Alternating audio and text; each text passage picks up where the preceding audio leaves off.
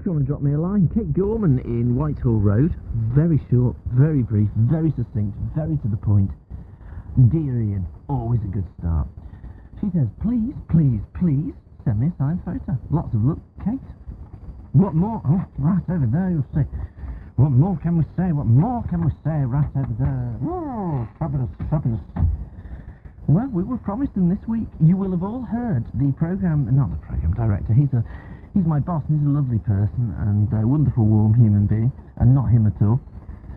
Yeah, him, that scam. What's his name? That Gary in the promotions department. He said they'd be here this week, and they're not. And it's not just me who's miffed about it, and it's not just you who's miffed about it. Why, Street Bike in Dudley, a fine place to go and buy your motorcycle from, that's what I'd say. Well, they're miffed about it as well, because they paid for the things. Anyway, they should be here, any minute now. We're expecting somebody to come through the door with them. As soon as we got them, we'll send them out. Can't say further than that. But don't have them, can't send them. The Dwarf sent me a postcard. I thought it was from Puerto Rico. Well, it says Puerto Rico on the back, but Puerto Rico is sort of like not in the Canary Islands. Well, it is now according to the postmark. It's the authentic stamp, unstamped, of King Carlos for 45 potatoes. That's how much it cost him to send this. It's a beautiful view of, a volcanic mountain, really. Anyway, it says, here's the card you asked for. They celebrate Xmas out here, 6th of January. Sensible people. Beats the rush, you see. Weather low 80s. Hasta la vista. I'll be back before this card. Off to the bar now for a pint. All the best. The Dwarf. Posted 23rd of December, and we just got it. Jane, she writes, Dear Ian, never mind all this antibiotics stuff and drugs. Oh, what's drugs? Get yourself round to my place, double air, for an aromatherapy treatment and massage.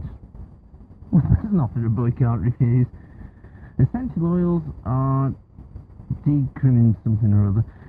discriminating, that was it. They only kill the baddies. If your girlfriend's not happy, bring her along for one too. Also, help with skin conditions. Take care, Jane. Oh, Midnight Line listener for 6 years. It's about compensation, Jane. You're going to have to see my solicitor. Thanks for that. Dear Ian, flame-grilled Whopper Perry. He writes this stuff. Miss Louise Savage says, I'm writing to request one of your superb and most sought-after photographs. This letter is short and sweet because I know you're a busy little boy. You're also a naughty little boy for taking up smoking again, and I shall have to put you over my knee. Whoa. Well, send my photos over your knee. Send my photos soon, please. Petal. Love and hugs. Kiss, kiss. Lulu. That's Louise Savage. Any other women want to send me any disgraceful suggestions about what they'd like to do with my body? I've already had the why don't you donate it to medical science at 267 Tetnall Road in Wolverhampton, 28 Castle Street in Shrewsbury. Ever get the feeling tonight is going to be just one of those shows? The sort of show that your mother had in mind when she said, don't go on the wireless, son, you're going to have nights like this. We'll find out. Vicky. Ian. Good morning. Good morning, Ian. It's a hard life. It's not going to be that bad, Ian. It's a hard life, isn't it? It's not going to be that bad. Somebody's got to do it. And I was that man. When they said, we're thinking of doing a phone show, anybody want to do it? I said, yes, I'll do it. You just happened to walk into the room at the wrong time. No, I stood at a bus stop, actually. Boss come back and said, hey, you ever worked on the radio before? I said, no. Do you want to do a phone show? You're qualified. Yeah, you'll do. Man who stands at bus stop. Why not? What can we do for you this fine morning? Hypnosis. Yes. Yes. What, you want to learn, do you? Well, yes, and that. Costs you a lot of money. Loads of money. A lot of cred. Well, it does cost you a lot of money, usually. However, people who switch off at 2 o'clock, you see, boring people. they're missing out. Boring people. Because after 2 o'clock, we're giving away. We're giving away. Give till it hurts. That's our motto. Ian and Al's beautiful super stuff. For only 150 cred. You can become a hypnotist.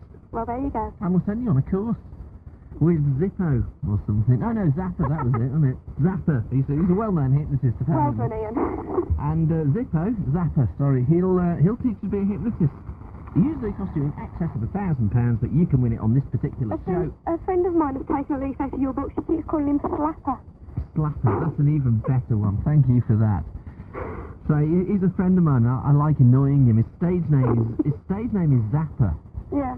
Which is quite a good stage name if you're a hypnotist, because if anybody asks him why he's called Zapper, he goes, I'll show you. Zap, zap, zap. And he sends people to sleep. Well, he does that before the act started. Yes, he does that to me. And I like thinking of variations on it, like Zippo or Zippy or Zipper or Slapper's an excellent one. I'll have to use that. Any old way up. That's what you can win after 2 o'clock, your own hypnotist course. Could I just trouble you, Mr. James? Can you put these lights on? Because I'm working in the dark here, lovey, and I'm scared of the dark because I'm a bit tart. Do you want me to come and hold your hand, Ian? No, you're all right. I said I was scared of the dark. You're very kind, Jim. That was the backlighting. Could you just put that switch down there as well?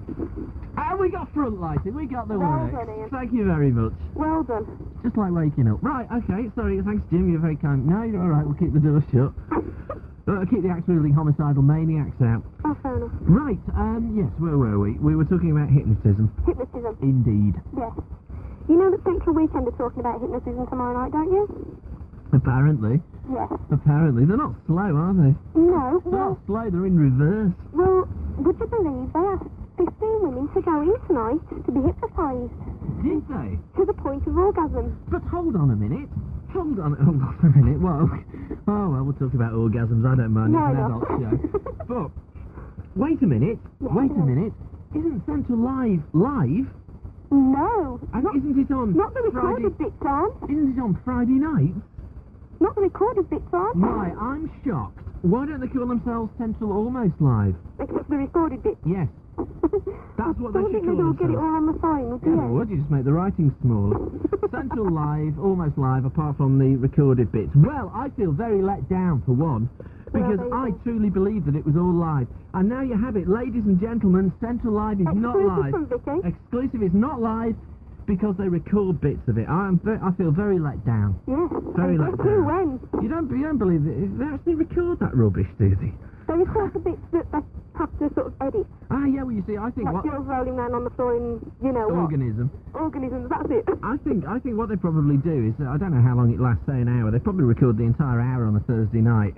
Get to Friday and think, oh God, we have to edit this. How long we got left then that we can use? A minute. It's probably going on tomorrow night as well. 1 minute. Oh, you're on Central Live? Wow, Central Almost Live apart from the recorded bit. Yes. So did they had a hypnotist in from... They had a hypnotist in. And was he any good? Oh, it was brilliant, Ian. He really put us all under. You're saying he didn't, aren't you? He put one girl in a panic fit, Ian. Oh dear, there's nothing worse than somebody who doesn't know what they're doing. Well, actually, there's 2 people who don't know what they're doing is worse than one people. Well, you know how susceptible I am because you've seen it. I've seen lampposts hypnotise you, Vicky, yes. Well, he couldn't put me under. He calls himself a hypnotist. What's his name? Do you think I ought to say it? Why not? He's going to be on the telly tomorrow, isn't it? Hypnogasm. Dr. Hypnogasm. Dave Hennessy. Doctor wants to learn what he's doing. And he even bought a planted subject. Oh, how do you know that? Because she walked in with him and she's got no clothes on. Well, except for one piece of material, really. So it's going to be worth watching tomorrow night, if just for that. And guess who he didn't put under as well? Go on. His plant. You're joking. I'm not, honest to God. He couldn't even put his planted subject under. Oh, well, I look forward to this with interest. And this Me and the boy Zapper. I'm yet to phone him and tell him about it. I've spoken to his wife, actually. He's married. But he said I was the only one. Anyway, sorry, yeah, go on. Anyway, we were sitting there and we were all supposedly under. He stood this man in front of us and said he was... How did he try and hypnotise you? You know how Zappa does it one-on-one? Well, I think that takes something... To be fair to his lovely wife, I think we ought to explain that a bit.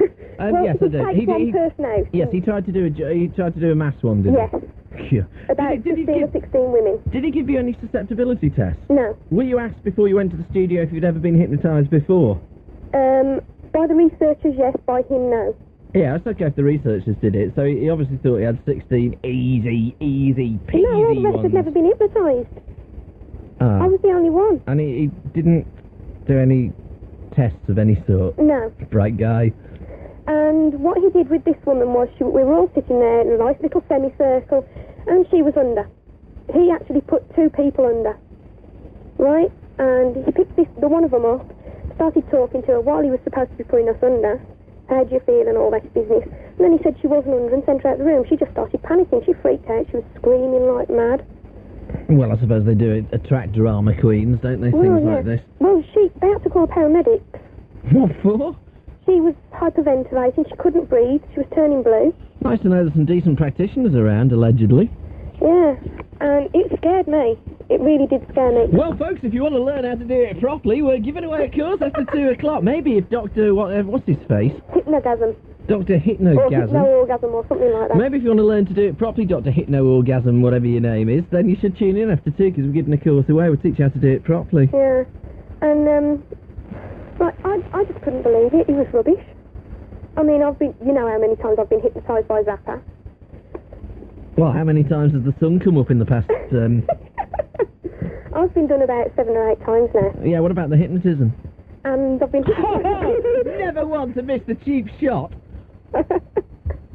Well, no, I've been done a lot more than that, but that's beside the point. So, it's you reckoned it was a load of rubbish? Mm-hmm. Did he actually get any women to fake orgasms? No. Oh dear. Because they've been boldly proclaiming that this is what's going to happen tomorrow night. Maybe they should send for Zappa. That's what I said. Yes, send for Zappa. Brilliant. You know, he's excellent. I mean, I've never seen anybody get anyone to do weird things like he can do to me. No, well, you see, we came to the conclusion, me and Zap, as I call him, because he's my mate, you see, so you can call him Zap. We come to the conclusion that there's probably 2 people in the Western world who should not possess the knowledge. Ian and Zappa. Yeah, me and him. Yeah, we shouldn't know how to do it. It's an absolute dreadful state of affairs that we know how to do it, and I think it ought to be licensed, it ought to be regulated to stop people like us knowing how to do it. Yeah, but I am biased because I think Zappa is a brilliant hypnotist because he's just got a disgusting imagination. He's just got a filthy mind. I know, it's great, isn't it? But the things he gets people to do. By the way, he's on at the Star at Shifnal on Sunday night. Oh, right. If you want to publicise anything. Home territory, where is it? The Star? Yeah, the Star. Which one's that? I don't know. I think it's called Oddfellas as well. Oh, in Shifnal? Yeah. Oh, right. Well, I might have a buzz down there because I'm off Sunday nights. I'm there. I'm going. Oh, right. So your chance to meet Vicky, folks. And see Zappa and his filthy imagination. Yes. By the way, tell him the invoice is in the post for this. Fair enough. I want paying as well for this. But, yeah, I'm going on tomorrow night as well. Oh, right. Well, we'll all look forward to that. Hopefully, unless they're listening to this, me bad-mouthing them. What do you mean, as if? If they're listening, where do you think they get their ideas for subjects from? Well, true. Oh, you'll be able to watch they that. always seem to follow you about a week behind, don't they? Well, I love that bit at the beginning. The only bit I like, the only bit I watch on Central Live is at the beginning when the presenters walk out like they've got a broom shoved up the bums. Have you seen it? It's really funny. It's the only way they can get the set clean. Oh, yeah, exactly. Oh, how much are we paying this lot? We might as well get them to sweep up while they're walking. Yeah. Listen, Vicky, we've got to move on, but Yeah. we will wait with bated breath Yes, to see what happens tomorrow night. So if I don't phone in, you know why. I'm on my way back from Brum. Okie dokie. We'll look forward to that. Lovely. Ta-ra. Okay, bye. There we go, Vicky. Central Live tomorrow night. Well, that sounds like it's going to be a bit of a washout, doesn't it? Sack the researchers, that's what I say. It's a free-for-all on the Midnight Line, 754-123 in Wolverhampton, 236-235 in Shrewsbury. We're going to go to a commercial break, but not yet, because we're going to speak to Brenda first, then we'll go to a commercial break, and then I'll answer your phone lines. That's fair enough, isn't it? Hello, Brenda. Hello. Hello, Brenda. Have you taken all your antibiotics? Yes. I went and had the jab. To what? Off the doctor? Yeah. They can get stuck off for that, Brenda. Can they? Oh, sorry, the injection. Yeah. Sorry. Yes. Sorry. Yes, I had the prick in my arm. Yes. Did you know? The news of the world shall hear about this. Will it? Well... So you can get that instead of antibiotics, can you? Yeah. Oh, that sounds... Mind you, it makes you feel a little bit groggy. A little? Well, mine, I'll tell you, Brenda, I was off the planet, I was. Well, actually, I have been since Monday when I had it. You know, legs, arms, everywhere's ached. It's a good feeling. It saves you having to go down the pub, doesn't it? I mean, normally you have to go down the pub and part with an enormous amount of money to feel like that. I'll rather drink. Well, that's how you feel, Brenda. Is it? Yeah, that's what you're missing out on. Well... Except, of course, you're not getting a headache in the morning. I don't know, you get all sorts of aches. What's happening to you, then, with these antibiotics? No, you just have the needle and... You had a prick in the arm, as you say. Yes. So graphically put it, yeah. Yeah. And My mum isn't listening. mind you, says you won't feel nothing. I says no. I says usually, you know what they told you on ABC. You may feel a small prick. Yeah. Yes. Yeah. Well, all you don't. It's in fact once it's worn off, they reckon it is good. What are they giving it you for? It's a flu jab. Oh, one of these before you actually get it. Yeah. Things. Mm.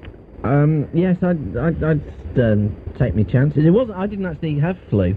No, but the thing is, there's such a lot. They're expecting another swarm of it coming over, so I would get down there and get one. Another swarm of flu. It was Beijing flu last time, wasn't it? Yeah, well, it's Chinese flu coming over now. Well, I heard that it was Russian flu. You break out in little red squares. Hey, what? Trust you. Oh no, there's only one, isn't there? How's that bike going? I don't know, because I woke up on Wednesday. I was meant to go and pick it up. Oh. On Wednesday, and I nominate myself as Jessie of the Year. Oh, yes. Because I woke up and I looked out the window and it was pelting down with rain. I thought, no, I don't want too warm in here. I don't want to go and get wet. You big Jessie, Perry. So I'll pick it up at the weekend, and I promise to be careful on it and obey the highway code. Yes.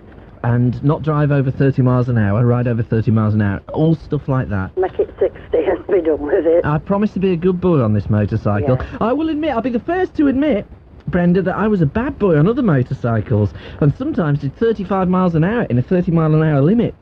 Yeah. But on this motorcycle, I swear to be a good boy. Oh, yeah. And never to exceed the speed limit.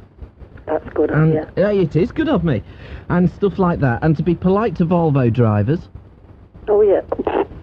Yeah. Well, we've got a Fiat Regatta, one of the 85S. Well, it's not a Volvo. It's That's a very the main nice thing. car, though. Anyway, Ian, the reason I rang you is, now I've got a husband that on the last day of September had a nasty accident at work. And unfortunately, he just gets a little bit of statutory sick pay from work, to which income support allows £16 to make it up for the amount of £69. In the meantime, I've had my washer blew up on me. Never rains, does it, Brenda? No, I've got no fridge, I've got no hoover, and, you know, everything seems to be going wrong. So anyway, I thought, well, I applied to income support for to get help to get some new items. Anyway, they turned me down. This was October. Is this from the so-called antisocial fund? Yeah. So anyway, I went to see them again today, and oh no, we cannot help you. I says, well, out of £69, they've put central heating in, which we've got extra £5 a week to pay. We've got nearly £10 a week electric to pay. We've got our water rates and everything. Well, how can you afford to save to get a hoover or anything? Now, I mean, I'm asthmatical and I've got arthritis. My husband, well, I think he's going to be classed as disabled when he goes to Bath Avenue for his medical. Sorry, when he goes to Bath in the Nude, did you say? I wish he was. Actually, Ian. Did you say Bath in the Nude? No, Bath Avenue. Oh, sorry. Oh, please, sorry, Brenda. I could have sworn you said Bath in the Nude. No, you see, the thing is, he's only got the use of one arm. Right, okay, so you went to the income support, said, look, everything's gone wrong. I need to replace this stuff, and they said, tough luck. Well, yeah, and what is annoying me, I mean, you get people come over here, they can go there, they can get carpets, they can get furniture, they can get anything they want. But just because, I mean, my husband worked 6 years, never lost one day, 7 days a week he worked for this firm, and he's just simply come out of work through falling 16 foot off top of a lorry. Well, I mean, he's 60 next birthday. Well, I mean, you know yourself, as you get older bones don't heal so quick. And what do you mean, as I know myself? I'm only 35. No, but I mean, older bones, if you're young, you feel as though you get over things fair enough. quicker. But when you're getting older, it takes longer. Now, I mean, I can't stand and hand wash because of my asthmatic, and also because of arthritis I've got in my arm and my feet, knees and feet. My husband is now waiting to go to the hospital for x-rays on his knees and feet. He also does not see the consultant again until March.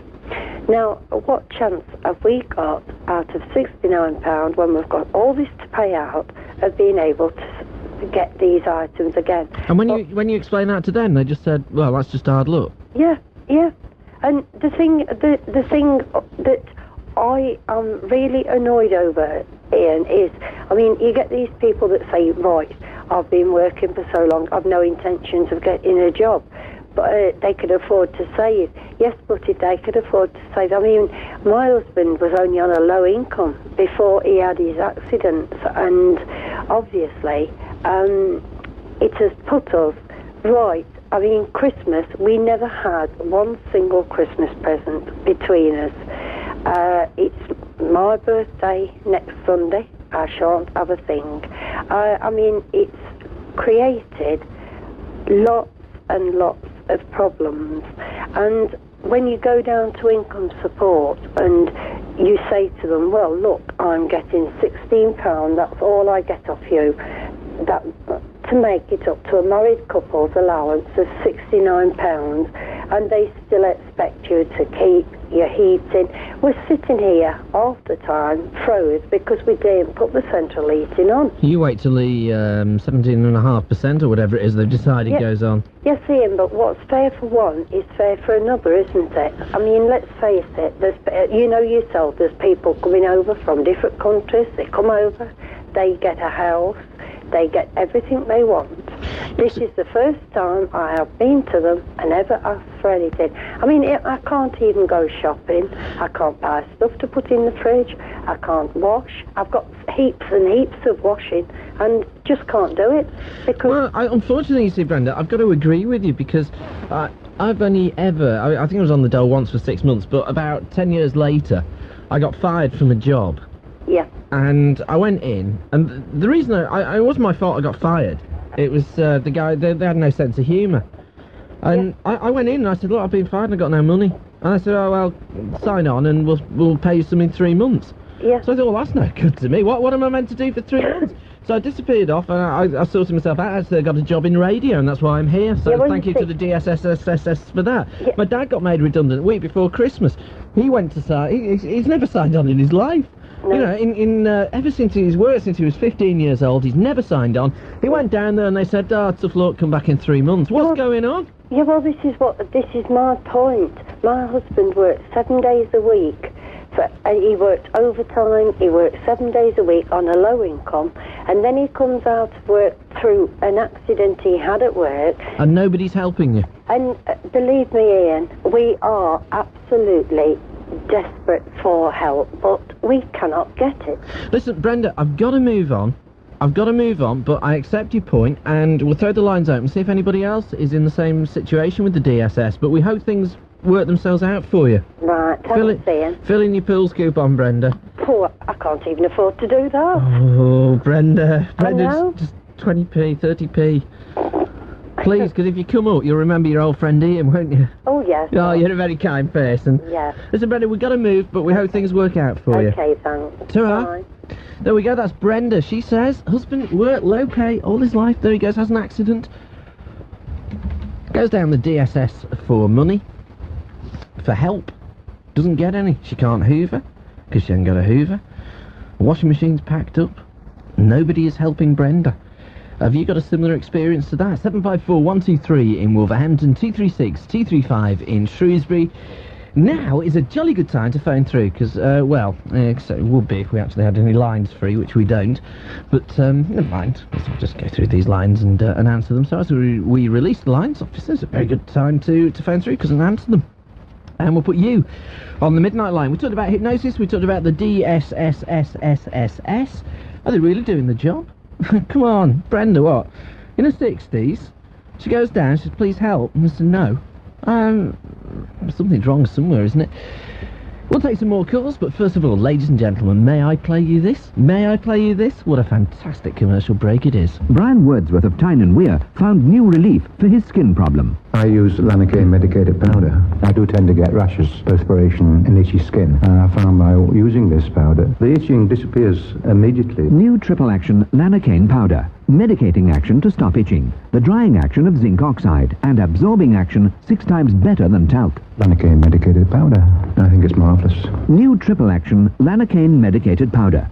If symptoms persist, see your doctor. Hi, Mum. Are you ready yet? I'm in the kitchen. Come on, or we'll miss the... Oh, Mum, you've got Cresta blinds, and I thought you said they were... Terribly dusty. Actually, they're dust repellent. But didn't you say that... Can't be cleaned. Wrong again. These slats come off individually. But your curtains, Mum. You said these are far more versatile than those old-fashioned things. So much more attractive. And they cost pounds less than new curtains would. And the colours. They match so well with this new wall. Well, of course, I got redecorated first. Nothing could have matched that awful floral wallpaper. You might have told me, dear. Mum, I did tell you about Cresta blinds. Remember? Cresta blinds, available direct from the factory in Dudley at a price you can afford. For more information, call Dudley 25553. Hold on a moment. Let them get a pen. Call Dudley 25523 for a colour brochure.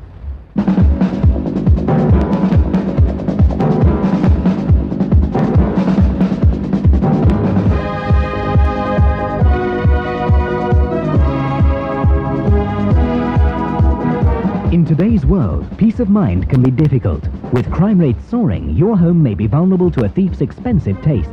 Prevention is better than cure, and that's where Skyline Glazing Systems will help. The only window company in Telford to be approved by the Neighbourhood Watch, they have a range of high-quality windows and doors with a security locking system that helps to keep out unwanted visitors. You have to be more security conscious, which is why when you fit windows and doors, you should go to Skyline Glazing Systems, Horton Court, Hortonwood 50 in Telford. Call Telford 677 470. The best music on the best station. Beacon Radio. Midnight Line on Beacon and WABC. It's a free-for-all, so you can talk about absolutely anything you want to talk about. 754 123 in Wolverhampton, 236 235 in Shrewsbury. We got... Is that Bev, is it? Hello, yes, we'll stick you on first. Why not? Hello, Bev. Hello. Hello. Well, hello to you. Hello. And lovely. Happy New Year. And to you, Bev. Halfway through. Only 2 weeks late, but there you go. Only 2 weeks late, yes. I'm in the same situation as the woman that was just on. I'm 51. I've worked all my working life. I had an accident at work. And they pay you, if you've worked 15 years or more, they pay you a little bit longer than the usual 28 weeks. Sorry, 28 weeks for what? Sickness benefit? That's right, yeah. And they're supposed to tell you when the money they pay you stops, and they haven't. And I found out by accident. Well, this is stop sending it. Yeah. Well, no, I mean, I had to phone up about something, and I found out simply by accident that my money had actually stopped. And I got onto the DSS and filled in all the forms, and they just don't want to know. You know, I can't get anybody to give me any help at all. At the moment, I'm living on fresh air. It's healthy, though, isn't it? I've got a son at home. And, I mean, all I get is, we'll back pay it. But it's no help to me now, and I'm getting no money at all. None at all.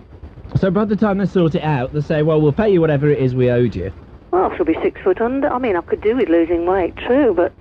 but not in this it's fashion. It's a drastic way to do it. Yes, not eating. That's right, yes. The Princess Di School of Slimming. Right. At the moment, I haven't paid my rent. I'm living on that. And then next week, it'll be the council tax money. I shall be living on that. And getting myself into debt as I go along. So what do they say when you phone them up? Well, you know, I've told them that, I mean, I haven't had any sleep for a week. Now, that's bad news for you, but it's good news for my ratings. Yeah, well, it is, actually. You've got to look at it this way. I've got to do something. Yeah. So you're making somebody happy, Bev. Yes. Yeah, so they really don't want to know. You know, I've told them I'm getting no money. I'm divorced. I haven't got another wage coming into this house. And all they just go, and that's all you get out of them. That's it? That's it. Do you get the feeling that they don't really care about you, that Yes. they're just going through the motions? Yes, I do. I really do. See, I got that. In my brief association, I'm pleased to say, with the DSSSSSS, I just got the impression they didn't give a smeg. No. So I thought, well, up yours, I don't want your money. That's right. I mean... But fortunately, I was in a position where I could do that. Well, I wasn't really. I didn't have any money and I didn't have a job, but I thought, well, I better get myself sorted out. And luckily, or unluckily, whichever way you want to look at it, the gods were smiling benignly that night, because I was working in radio about a week later. No, But I mean, that ain't going to happen really to I don't you, think is it? they're smiling. No, they're not smiling on me. I'm still waiting. I've been seeing an orthopaedic surgeon. Well, why don't you give the BBC a ring, ask them if they need any radio presenters? You know, Because you're better than the ones they've got. At least you can you can sort of like sling a sentence together, can't you? I think so, just about. There's more than I can do. Yeah, I'd just give them a call. Oh, I think I'd do that. I mean, if you could get 6 family and friends to listen, yeah, You've got a programme. you'd double their audience. That's right. And they'd be you've got a very, programme. very pleased about that. The ratings go up. Morning, John. How are you, mate? Sorry. Sorry. Do go on. I love being naughty. Yeah, You know, I was born to be naughty. I think I was actually mischief maker, you know. Yeah, most definitely. Stir it with a great big paddle. Exactly. Yes. You can't beat it with a stick, can you? They said Not really. mixing the metaphors with gay abandon. So the thing is, though, you've got no recourse, have you? There's not a lot you can do. Nothing. I mean, I suppose I could go up there and sit there and say I'm not moving till you pay me some money, but in my state of health at the moment, I can't sit for very long. So. But how has it come to this? It's come through. I mean, it's bad on the part of the firm I work for, because apparently they should have sent me a letter 2 months ago. So all the forms that could have been filled in on time, which they weren't. Although the DSS had all the forms before Christmas, I phoned them up last week and they kept me hanging on for 20 minutes in prime time. And all I got was, we haven't got your forms. And then 20 minutes later they said, oh, we have, but we haven't had time to look at them. But they'd say, well, you know, we've got thousands of others, which, yes, they have. You're not very important, go away. That's right, you know. And it just gets me so angry that, it's all right for us, we've got a job. Well, I'll tell you what, if anybody from the DSSSSS are up late, and I don't see why they're not, because it doesn't seem to me they do much work during the day, if you want to defend yourself, then do give us a call. The lines are open for you to do that. 754-123 in Wolverhampton, 236-235 in Shrewsbury. That's fair enough, isn't it, Bev? Fair enough, yes, if somebody can give me an answer. Why me? See, my mum... my mum is absolutely convinced that... Because, like I say, our family's only actually had 2 sort of run-ins, or not run-ins, but 2 times in... Oh, we've been lucky, 2 times in the past 20 years, where we've actually thought, oh, well, we'll go and sign on or something. And it's only happened twice in 20 years to any of us, so we're very, very lucky. And each time we've gone, they said, sorry, you're not having anything. And my mother is absolutely convinced that what you've got to do is be an illegal immigrant. Never thought of that. Be an illegal immigrant and go down there, and this is, my mother honestly believes this, that if you're an illegal immigrant and you go down there, they throw money across the counter at you. I think you're right. Yes, I shall have to cultivate a good accent and... Hello, I just arrived yesterday. I have no visa. Can we see your visa, please? I can't speak English, can I have... I haven't got one. I haven't got a visa. Oh, I'll have all this money in recompense. Yeah, I mean, as I say, it makes me so mad. I'm 51, I've worked all my working life, and it's through circumstances. I mean, I hate doing it, I hate asking for it. I mean, I've had mention of a work colleague who says that people that are on the DSS are scroungers, which I think I got really angry. And I really don't want to do it. I'd rather be at work, but I've been told I cannot work. For the moment, I don't know whether, later on perhaps the surgeon will say, yes, you can, but at the moment he says, no, I can't. Listen, Bev, we've got to move on. Okay. But we thank you for chiming in with that one. They've got a lot to answer for by the sounds of it. I think they have. So let's have some answers from the DSSSSSS. Why do you keep people who obviously need help? Why don't you give them help? I mean, we're meant to have a welfare state, aren't we? Supposedly. I don't know where. I think it's fast disappearing. Satisfied, Thatcher. Okie dokie, Bev. Okay. Speak to you soon. Bye. Oh, by the way. Yeah? Yes, Eric said, can you phone him or something? Pardon? Eric? I answered Eric's call. Eric called in, you see, while I was talking to you. Yeah. And he said, tell her to phone me. Oh, well, I haven't got his number. Well, I'll sort that out for you. Okay. All right. Okay. Ta-ra. Bye. So you do a multitude of tasks. Who's next? We got Bob. Morning, Bob. Morning. Good morning to you. And the same to yourself. That's a Belfast accent, is it? Yeah. You see. You see, tune the ear into the Irish accent I have, and generally tell within about sort of 30 miles where one's from. What a useless skill to have, eh? Of all the things I could have learned to do. Well, it's not a useless skill. I've been able to detect accents myself over the years for different parts of the country, so that when I meet people when I used to go abroad on holiday, or used to be able to say, oh, you're from the Midlands, or you're from the south of England, and the best one I ever did, like this. I told this girl, when I was at university, I met this girl, came to live in our halls of residence, and I listened to her accent, said, you're from Sunderland. And the number of times she'd been accused of being a Geordie, to actually identify that she's really from Sunderland, went down jolly well, that did.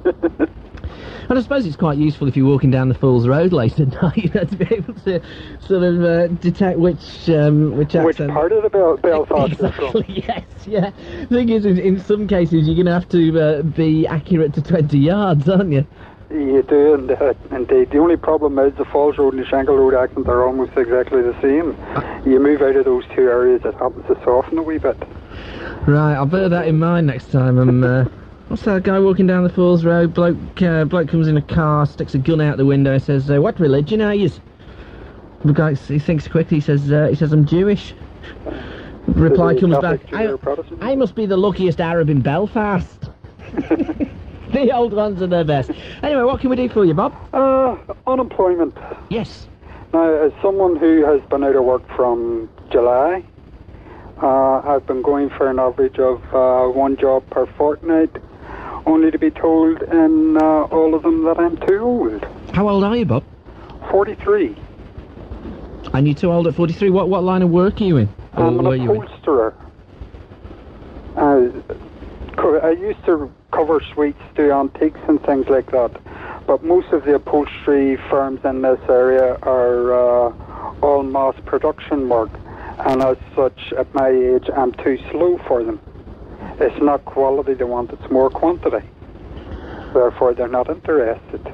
I'd like to see whether I would accept that a 15-year-old probably has faster reactions than a 70-year-old, but not in all cases.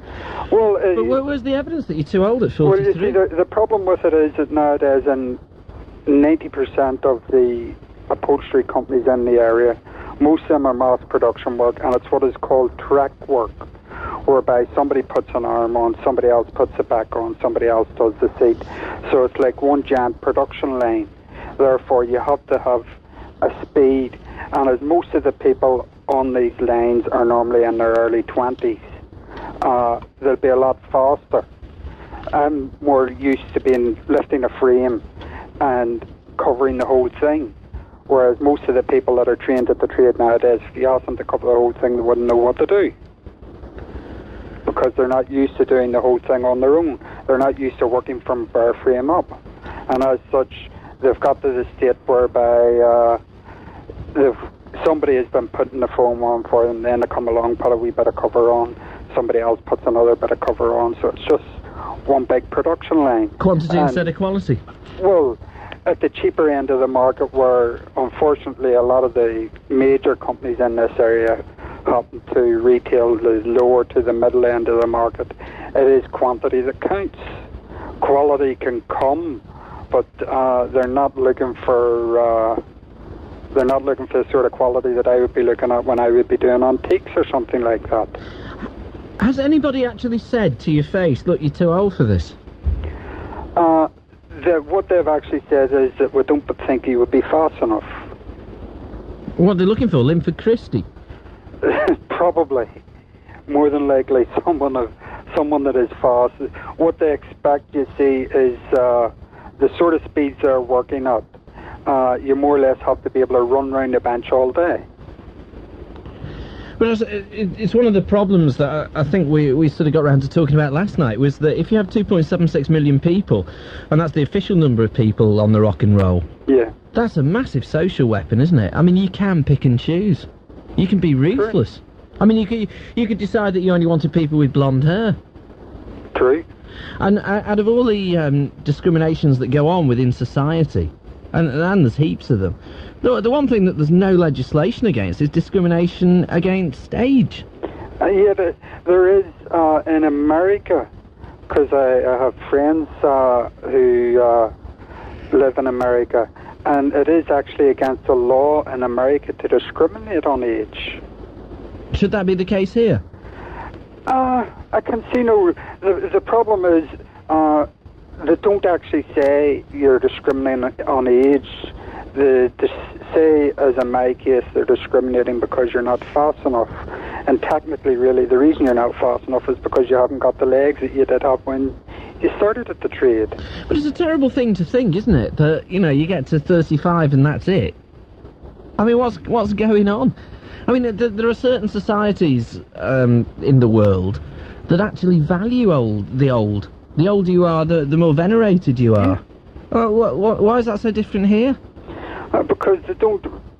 In this country, they don't realise the skill. Because they've taken over the 80s, when you had a sort of mentality, grab, and the skills that were in place then gradually became lost as everything became more automated, and the wisdom and skill that came that you learned with age just gradually faded out. But it's interesting, isn't it, the way that we have dealt with automation? Yeah. If you look at Karl Marx, well, you'd have to go down Highgate Cemetery if you want to look at Karl Marx, but I mean, if you look at what he wrote, then he actually said that as society progressed and as automation took over, the way he viewed it, very naively as it turns out, is that the big problem everybody's going to have is what to do with your leisure time. But instead, what we've done is we've taken automation and we've just grabbed it to use more profit and more greed, and who cares about those people over there as long as I'm making some money? That has been the problem over the years. And not only that, with the skills being lost, especially in the like of my trade. Now, in most of my trade nowadays, you will train someone to do the job within a couple of months. Whereas when I started at the trade, I had to serve an apprenticeship of 5 years, which meant that I learned everything about the trade. I learned how to do things by hand and everything else. I learned how to cut my own covers and everything. But kids nowadays don't learn this. And the problem is that by the time they get to their mid-30s, they'll be too old, they'll be out of work, and they'll have nothing that they can even pass on, or maybe go into another part of the trade if it becomes available. They'll not be able to go into perhaps companies that specialise in the like of antiques and things like this. They'll not be able to go into that area of the trade because they have no skill. See, it has become to a certain degree more a labourer's job than a skill job. Because it doesn't seem that people serve apprenticeships anymore. No. And to a certain degree, it is the fault of the 80s to a degree again, whereby people were taught that when they went to work, they were going to get good wages. When you started an apprenticeship, you were paid rubbish. No, I mean, you were more or less a fetch and carry until you maybe got into your second year, then started learning something. And it wasn't really until you got into maybe a fifth year of your apprenticeship you started to earn any decent money. But the problem nowadays is that the kids want decent money from the very start. And they've been led by government and their peers to believe that that's what they should expect. They shouldn't have to be training for a job. There shouldn't be apprenticeships because it's no longer necessary. But the advantage, I suppose, of apprenticeships, yeah, okay, it's tough when you're doing your first couple of years, but you learn the job properly, and as you say, you get a skill. I mean, I think I served an apprenticeship, not an official one, but in fact I've served two. I served one in advertising and one in radio. Yeah. And I honestly believe that if you want to be good at your job, all that. Come on. It won't come at all. It's midnight line. Hetty on Perry. Good morning, Eric, and how are you? Good morning, Eric. Give him your answer. Give him your question. That's close. And he will give it to you. So to speak. Good morning, Eric. Good morning. What an absolutely fine variation on a catchphrase that is. Huh? Do you want to turn your wireless down? There you go, you turn your wireless down. So if you can turn your wireless down, then you better hear what I'm saying. There you go. So I've already heard that bit. Well, the moment notice it out. Good morning, Eric. What a fine variation on a catchphrase that was. What a good one, huh? Yeah, crack of that. Like that. No, that's good, that is. That is good, Eric.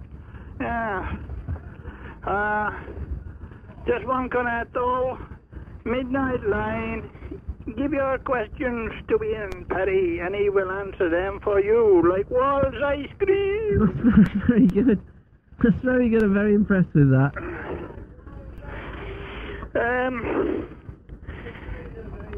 Ian, what yes. was I going to say to you? Well, hold on. Who's got the red car? I don't know. That radio system's turned itself up mysteriously. Hey? No, never mind. I don't know. What were you going to say to us, Eric? Oh, did you see where, the tourists sold the houses? Ah, this would be Westminster Council, would it? Yeah. Huh. What do you reckon of that? Oh, goal. Yeah. Your programme last night was a bit on the rocky side as well, wasn't it? What, you mean we played some... young chaps saying they didn't want work. Well, you can... I've often thought that the work ethic is overrated. I think work today is a dirty word. Yeah, I'd go with that. Yeah. I'm a workaholic. Mention it, I go out and get drunk. Yeah. No, when I said, like, tell Bab to give me a ring... Yes. I'd probably give her some information that would help her. Okie dokie. And, that's a soft question to ask you where she lives. Birmingham way. Yeah, Birmingham way. In fact, let's have a look at the code. The captain I want to know about. Yes, you want to know about the captain? Ask me any question you like about the captain. I will answer it in seconds. Yeah. Is he ill or something? Yes, he's got a very bad dose. Oh, because I missed it on the night that he gave it out. Yes, very, very sick, very poorly, and he's got to go to bed early, and he's got the flu. Oh, dear. Shocking business, but there you go. Yeah. But thank you for inquiring about his health. Yeah. The pensioners are looking after him for a change. The pensioners are? Yes. Oh, that's good. That's good. They give him a good massage and rub it out, he'll be all right. Absolutely, that's what you need, isn't it? Yes. Anyway, Ian. Yes, Eric? I forgot what I was going to ask you tonight, but it's gone. Never mind, because the catchphrase made it all worthwhile. Yeah, okay. Yes. All right, Eric. All the best. Ta-ra. God bless. There you go, get to remember it eventually, I would imagine. Adrian, good morning. Good morning, Ian. How you doing, mate? I'm doing very well. What can we do for you? I'm stuck about the gay age of consent, Ian. The gay age of consent. Now, I was thinking about doing this as a subject this week. Very good idea, too, Ian. But I decided I decided not to, and the reason I decided not to was because there's, as far as I can see, there's only one. I mean, I have to be able to argue each corner, yeah. Mhm. And I honestly couldn't argue against it because I don't see that a government has any right to legislate what you do in bed. I'm very pleased to hear you say that as well, Ian. I mean, what are they going to do? Stick a policeman underneath your bed? Yeah, excuse me, laddie. Can I see your birth certificate, lad?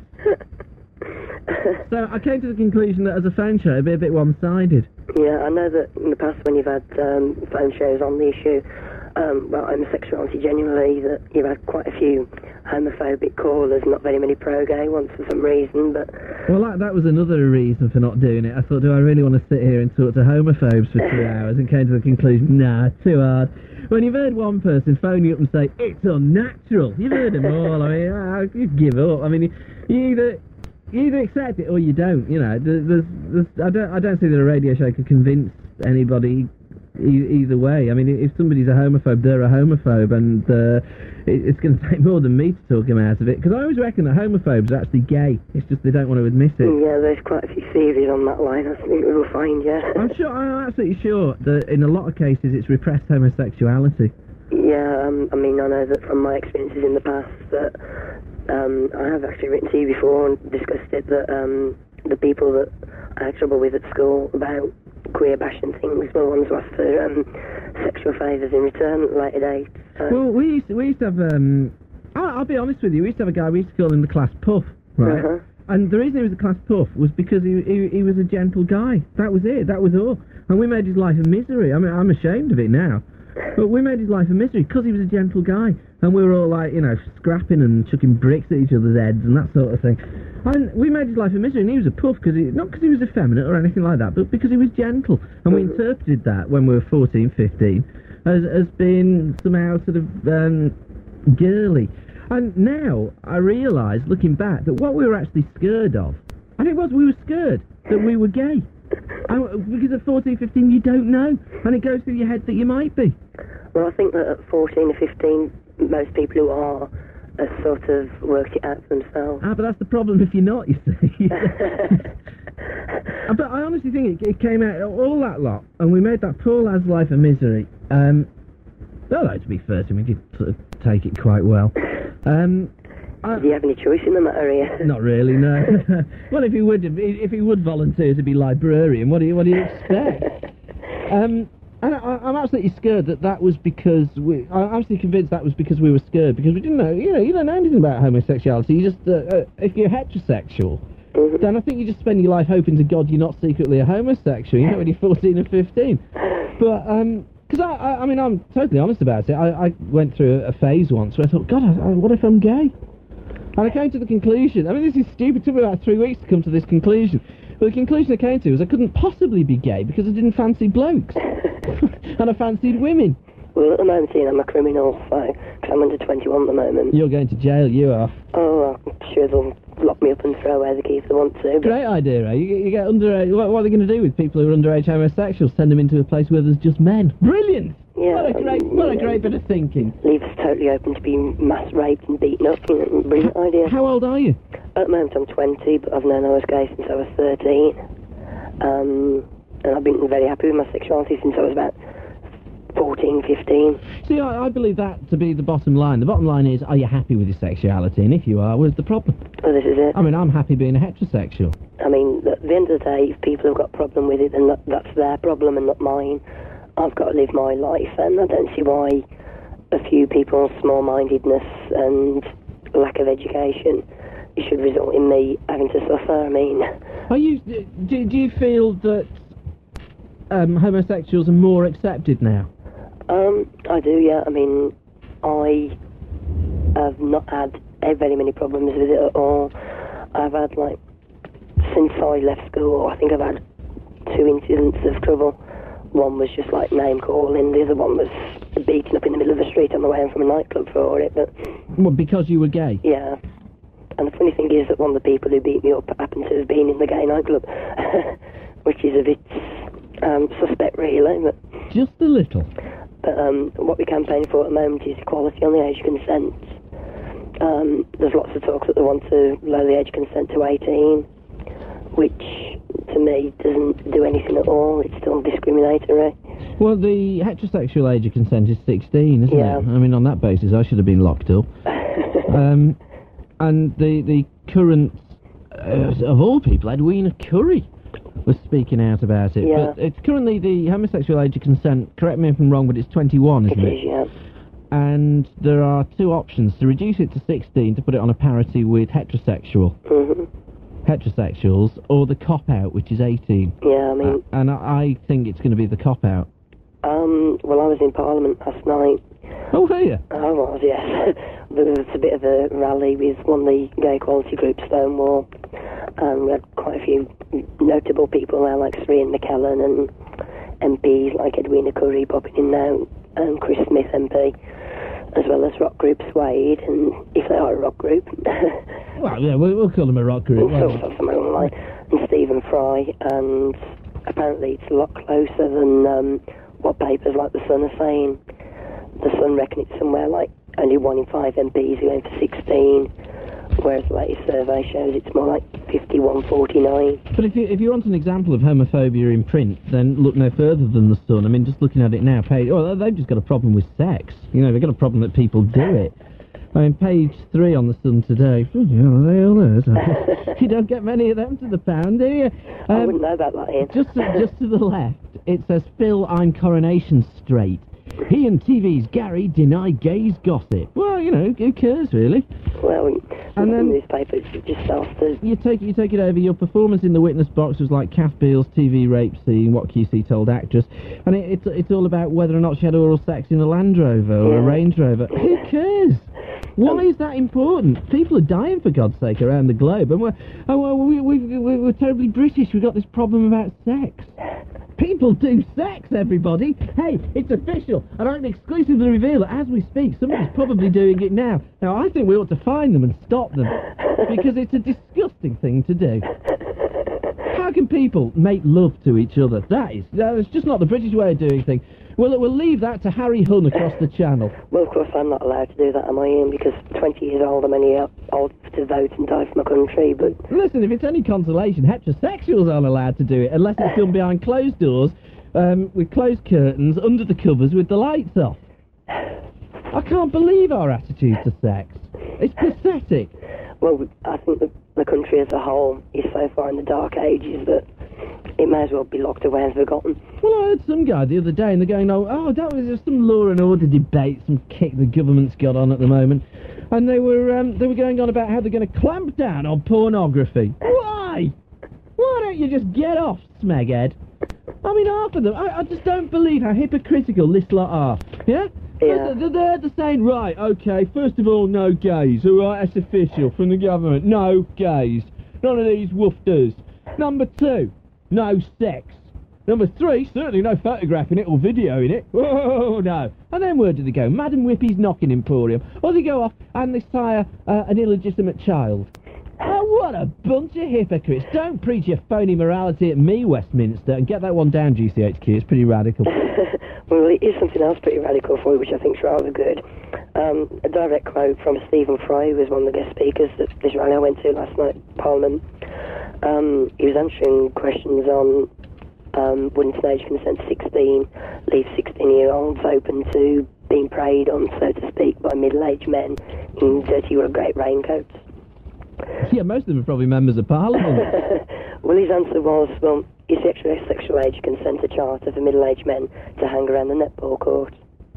And what's wrong with that? It's a perfectly fine occupation. But at the end of the day, I mean, it boils down to, well, hang on, what goes on in the straight community? I mean, it's no different to the way gay people work. I mean, if we're talking questions of morals, the heterosexual community's got abortion and divorce and... We're not going to have either of those under the current scheme of things, not unless medical science takes massive leaps forward. I honestly think that people are frightened. I don't know what they're frightened of, but I've been there myself. I mean, I used to be really frightened of gays because I thought they were going to put their hand on my knee and that sort of thing. And when I was working, I used to work on the agricultural shows and used to get digs. And one night, I don't know how it happened, but I mean, I was sleeping with both eyes open because I was sharing the room with a gay bloke. And I was thinking, if he comes anywhere near me, he's leaving by that window over there, no problem. At the end of it, he's one of the kindest, nicest people I've ever met. It's just a heterosexual myth. Yeah, I mean... That homosexuals want to get in your pants. It's a load of rubbish. I mean, at the end of the day, I mean, most gay people are the most polite people that you can meet because they don't inflict themselves on you. Not in a sort of like sexual nature anyway. I mean, their behaviour might sort of get a flamboyancy in there. But... Oh, yeah, but I mean, I have the mickey taken out of me. I've got quite a lot of gay friends, and if I turn up wearing my motorcycle leathers, they look at me and say, oh, nice. and that sort of thing, and just take the mickey. But I mean, I am easy in. No, I don't mean it. I'm comfortable in the gay people's company. I'm totally and utterly comfortable. Never meet a friendly lot of people anyway. Sorry? Never meet a friendly lot of people. For sure. In fact, a mate of mine, we were talking about him earlier in the show. In fact, I think I want paying for this. We've talked about him so much. But he's a hypnotist, and I was saying, you want to do a gay club? I bet that would be hilarious. I think some of the gay people themselves would be hilarious, actually. Exactly. Well, you see, the thing that makes a stage hypnotist act are the subjects, are the people that you get on stage. And I thought, get yourself down, get a few drama queens, literally drama queens, get them on stage, no problem. I think they'd laugh it up, to be quite honest. Do you think that society is sort of becoming more tolerant? I do, and at the same time, I think that society ought to mind its own business and let people live their lives instead of persecuting them and being hypocritical, telling them what they can and can't do, especially when they preach about things they know nothing about. Well, yeah, I mean, you see, I believe that for a government to even think about legislation about your sex life is about as valid as me thinking about introducing legislation for religion. Yeah. You know, saying, well, so we decided to ban your Catholicism for you. Why? Why should I do that? If people want to do it, that's up to them. It's the personal freedom. I am sick and flipping tired of other people attempting to tell me and everyone else what to do and how to think. It really drives me balmy. I hate it, because they've got no mandate to do that. What they're saying is, look at me, I'm great, I'm great, and I live my life in a great fashion, and you've got to do the same. Get lost. At the end of the day, the government's job is to run the country. And they're not doing that very well. I'd love to know when they're going to start, to be quite honest. Yes, give us a shout, we'd all like to know. But one thing I'd also like to know is why it took a Conservative MP to propose the amendment to the Criminal Justice Bill to equal age consent after Labour and Liberal have milked gay votes for quite a few years on the promise of a few gay rights. It's called not putting your head above the parapet. It's like I totally and utterly believe that pornography, not child pornography, or animals or stuff like that, but your run-of-the-mill pornography, there's a lot of myths about that. First of all, that it's violent. I have never seen, when I was in Amsterdam, obviously, I've never seen a violent porn movie. I've gone to the cinema and watched movies that are far more violent than pornography, and yet you got these people, and they won't stick their head up. They won't say, well, why don't we legalise it? Because if they do, the Sun's going to say, pervert. Well, does anybody actually believe the Sun anyway? And if they do, they'll be in dangerous ground, I think, aren't they? If you believe it, you're in serious, serious trouble. Listen, I've got to move on, Adrian. Yeah. Okay. But when is the vote? Well, the actual date will be sometime the week after next. Okay, well, we'll look out for that then. Holding out for equality, Ian. Okie dokie, and good luck to you. Thank you very much. Ta-ra. Take care. Ta-ra. There we go, Adrian. He's gay. He doesn't care. He knows it. And why should he care? Who's Petrina? This is Petrina. Good morning. Good morning. I've never heard anything like this government. They're hopeless, aren't they? What a load of rubbish. They're on the sly. What was Eric was on about? Westminster flats being sold for promises of votes. Disgusting state of affairs, isn't it? I just don't understand what right anybody has to preach morals to me. I mean, I don't preach them to anybody else, so why should they preach them to me? No, I can't understand why that it's taken so long for them to bring this through anyway, and I hope that they vote correctly, that they shouldn't discriminate against them, because if two lesbian girls can get together at 16, why can't the male gay population do the same? I think they're discriminating unfairly. Oh, well, I mean, that is the ultimate in heterosexual hypocrisy, isn't it? Yeah. Where you sit there, you know, all the lads together, hey, put the bluey on, hey, it's got two women together in it. Whoa. Yeah. What? Blokes together, puffs. Yeah, they won't have them. It's so hypocritical. Anyway, what I was ringing about was Bev and the lady before. I've got 2 phone numbers for them if they'd like to grab a paper and pen. So, if you grab a paper and pen, we'll give you those numbers again at the end of the phone call. It's my telephonist voice again. It's a very good telephonist voice as well. Actually, I don't feel very well today. You don't sound very well, Petrina. We're all very worried about this. Well, I'm going to try Eric's remedy for stomach ulcer. What was it? Sherry and an egg, wasn't it, or something? For a stomach ulcer? Yeah. Is that what you've got? Yeah, it's ulcerated stomach. Oh, dear. Hey, I hope it doesn't burst or anything nasty. Hey, if it does burst... Look on the bright side for me, won't you? But, you know, but if it does, if it does, would you mind being on the phone to me when it happens? Because it'd be great radio. I've often thought, you know, all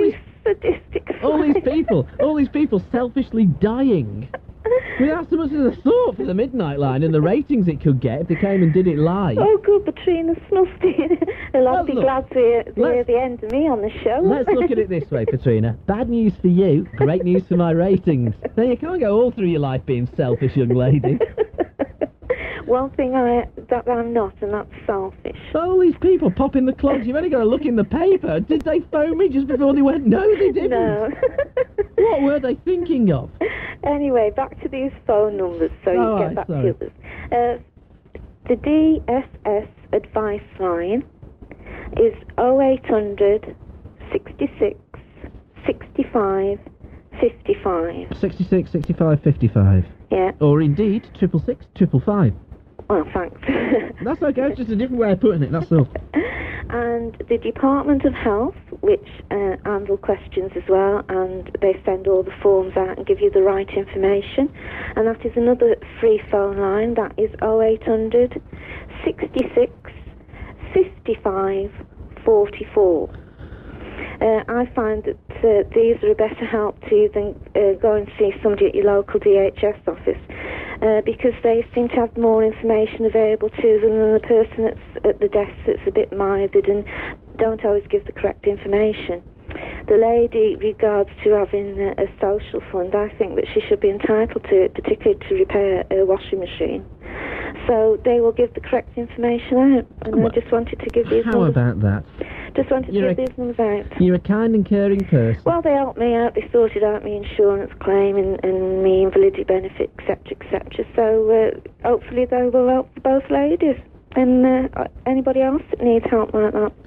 And they don't cost them anything. And as I say, they've got all the information there, and they'll send the forms out to you, the relevant ones you want for your particular claims. Well, that's lovely. You're a very kind person. I'm lovely. I'm also poorly today. Oh, well, we all hope you feel better. I've just thoughts just crossed my mind. We had a shareholders meeting at Beacon and WABC Towers today. Yeah, well, I'm not one of them. No, but I am. So we went to the meeting, like, and I mean, it's common knowledge. You know, we've had a cash injection, and we've joined a much larger group. You said that a few weeks ago, didn't you? Yeah, I mean, it whichever way you look at it, it's good news for the company. But it isn't going to change your actual programmes, is it? Well, no. Well, at least it wasn't. It was after the meeting. Well, no, I met they introduced me to the deputy chairman of the entire shebang. And I was just thinking, I was talking, oh yeah, we do a phone show. He said, well, you know, we don't really do phone shows in the rest of the group. And I said, well, you know, I mean, the thing is, it's 65% audience share, you know, it's a winner. What I was angling after, between you and me, and the other 30 million people listening, was I was after getting the whole thing networked, you see, across the group. I think that'd be a really good idea. And I was after that, like, so, you know, giving him I said, yeah, you know, if you're in the area tonight, you want to listen? I think, oh, man, what if you just listen to that? Why don't dead people phone me up? Oh, God. Yes, you could have this sort of sick conversation. Just think, if you got this televised, they'd all be listening to me kicking the bucket, wouldn't they? Well, I think somebody needs to take the plunge and do it sometime. I think it's only fair. It doesn't matter how bad things are, there's always some bright. All that?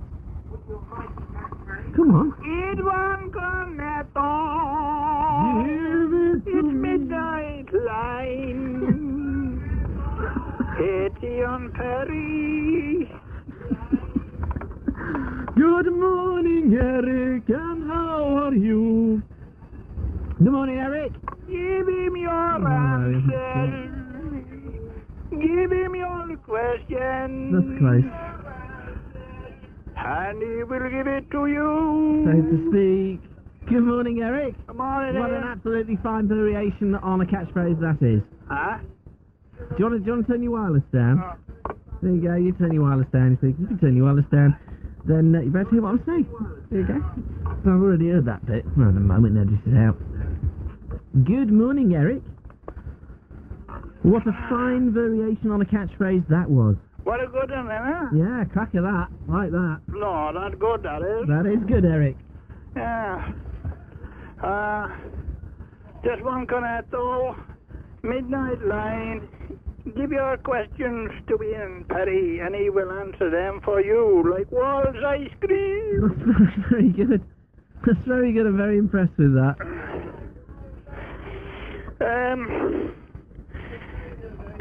Ian, what Yes. was I going to say to you? Well, hold on. Who's got the red car? I don't know. That radio system turned itself up mysteriously. Hey? No, never mind. I don't know. What were you going to say to us, Eric? Oh, did you see where, the tourists sold the houses? Ah, this would be Westminster Council, would it? Yeah. Huh. What do you reckon of that? Goal. Yeah. Your programme last night was a bit on the rocky side as well, wasn't it? What, you mean we played some... young chaps saying they didn't want work. Well, you can... I've often thought that the work ethic is overrated.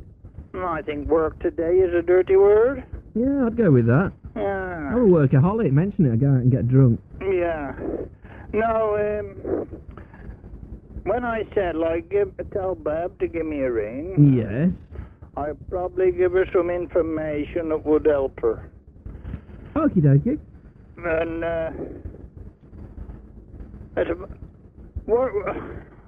that's a soft question to ask you where she lives. Birmingham way.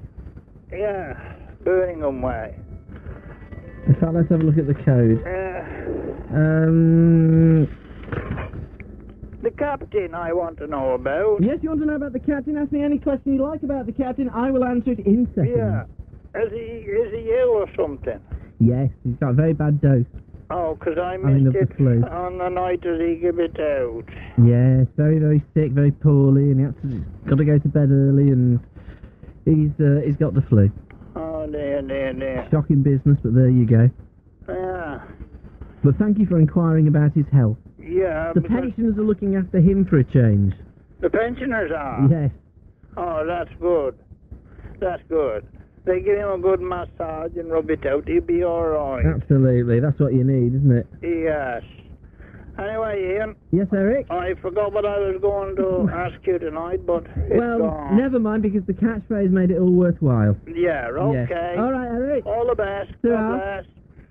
There you go, get to remember it eventually, I would imagine. Adrian, good morning. Good morning, Ian. How you doing, mate? I'm doing very well. What can we do for you? I'm talking about the gay age of consent, Ian.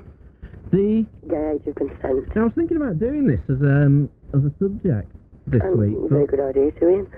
But I decided I decided not to, and the reason I decided not to was because there's, as far as I can see, there's only one. I mean, I have to be able to argue each corner, yeah. And I honestly couldn't argue against it because I don't see that a government has any right to legislate what you do in bed. I'm very pleased to hear you say that as well, Ian. I mean, what are they going to do? Stick a policeman underneath your bed? Yeah, excuse me, lady. Can I see your birth certificate, lads? So I came to the conclusion that as a phone show, it'd be a bit one-sided. Yeah, I know that in the past when you've had phone shows on the issue, well, homosexuality generally, that you've had quite a few homophobic callers, not very many pro-gay ones for some reason, but... Well, that was another reason for not doing it. I thought, do I really want to sit here and talk to homophobes for 2 hours? And came to the conclusion, nah, too hard. When you've heard one person phone you up and say, it's unnatural, you've heard them all. I mean, you give up. I mean, you either accept it or you don't, you know. I don't think that a radio show could convince anybody either way. I mean, if somebody's a homophobe, they're a homophobe, and it's going to take more than me to talk them out of it, because I always reckon that homophobes are actually gay. It's just they don't want to admit it. Yeah, there's quite a few theories on that line, I think we will find, yeah. I'm absolutely sure that in a lot of cases it's repressed homosexuality. Yeah, I mean, I know that from my experiences in the past that I have actually written to you before and discussed it, that the people that I had trouble with at school about queer bashing things were the ones who asked for sexual favours in return at later dates. Well, we used to have, I'll be honest with you, we used to have a guy, we used to call him the class puff, right? And the reason he was a class puff was because he was a gentle guy. That was it, that was all. And we made his life a misery. I mean, I'm ashamed of it now. But we made his life a misery because he was a gentle guy. And we were all like, you know, scrapping and chucking bricks at each other's heads and that sort of thing. And we made his life a misery, and he was a puff, not because he was effeminate or anything like that, but because he was gentle. And we interpreted that when we were 14, 15, as being somehow sort of girly. And now I realise, looking back, that what we were actually scared of, and it was, we were scared that we were gay. And because at 14, 15, you don't know, and it goes through your head that you might be. Well, I think that at 14 or 15, most people who are have sort of worked it out for themselves. But that's the problem if you're not, you see. But I honestly think it came out, all that lot, and we made that poor lad's life a misery. Although, to be fair to me, did sort of take it quite well. Do you have any choice in the matter here? Not really, no. Well, if he would volunteer to be librarian, what do you expect? I'm absolutely scared that was because I'm absolutely convinced that was because we were scared, because we didn't know. You don't know anything about homosexuality. You just if you're heterosexual, then I think you just spend your life hoping to God you're not secretly a homosexual. When you're 14 or 15. But because I mean, I'm totally honest about it. I went through a phase once where I thought, God, what if I'm gay? And I came to the conclusion, I mean, this is stupid, it took me about 3 weeks to come to this conclusion, but the conclusion I came to was I couldn't possibly be gay because I didn't fancy blokes, and I fancied women. Well, at the moment, I'm a criminal, so, because I'm under 21 at the moment. You're going to jail, you are. Oh, I'm sure they'll lock me up and throw away the keys if they want to. Great idea, eh? You get underage, what are they going to do with people who are underage homosexuals? Send them into a place where there's just men. Brilliant! Yeah. What a great bit of thinking. Leave us totally open to being mass raped and beaten up, brilliant idea. How old are you? At the moment I'm 20, but I've known I was gay since I was 13. And I've been very happy with my sexuality since I was about 14, 15.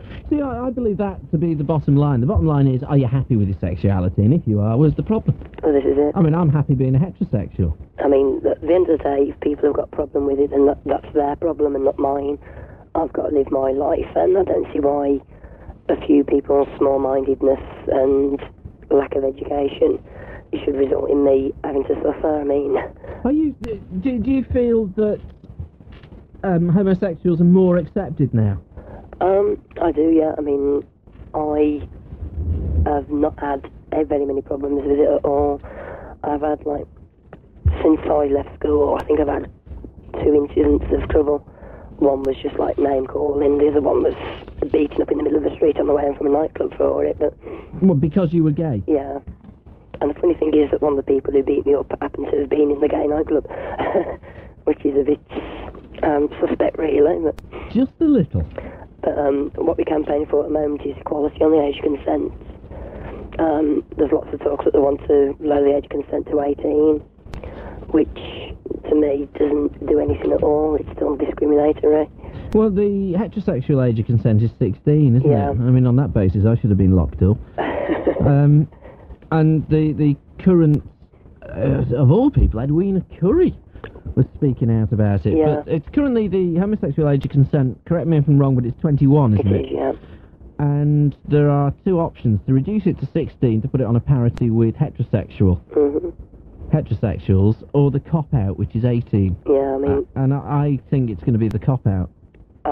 Well, I was in Parliament last night. Oh, were you? I was, yes.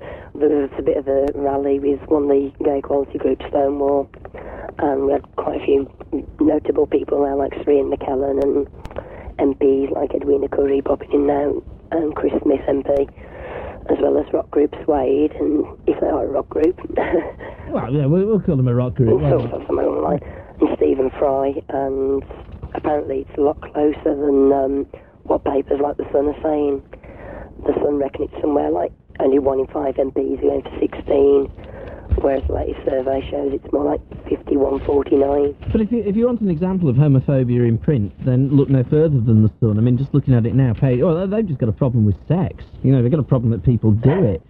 I mean, page 3 on The Sun today. You don't get many of them to the pound, do you? I wouldn't know about that, Ian. Just to the left, it says, Phil, I'm Coronation Straight. He and TV's Gary deny gays gossip. Well, you know, who cares, really? Well, and then the newspapers just after... You take it over. Your performance in the witness box was like Kath Beale's TV rape scene, What QC Told Actress. And it's all about whether or not she had oral sex in the Land Rover or a Range Rover. Who cares? Why is that important? People are dying, for God's sake, around the globe. And we're terribly British. We've got this problem about sex. people do sex, everybody. Hey, it's official, and I can exclusively reveal that as we speak, somebody's probably doing it now. Now, I think we ought to find them and stop them, because it's a disgusting thing to do. How can people make love to each other? That's just not the British way of doing things. We'll leave that to Harry Hunn across the channel. Well, of course, I'm not allowed to do that, am I, Ian? Because 20 years old, I'm only old to vote and die for my country, but... Listen, if it's any consolation, heterosexuals aren't allowed to do it, unless it's filmed behind closed doors, with closed curtains, under the covers, with the lights off. I can't believe our attitude to sex. It's pathetic. Well, I think the country as a whole is so far in the dark ages that it may as well be locked away and forgotten. Well, I heard some guy the other day, and they're going, oh, that was some law and order debate, some kick the government's got on at the moment, and they were going on about how they're going to clamp down on pornography. Why? Why don't you just get off, smeghead? I mean, half of them, I just don't believe how hypocritical this lot are, yeah? They're saying, right, okay, first of all, no gays, all right, that's official from the government, no gays, none of these woofters.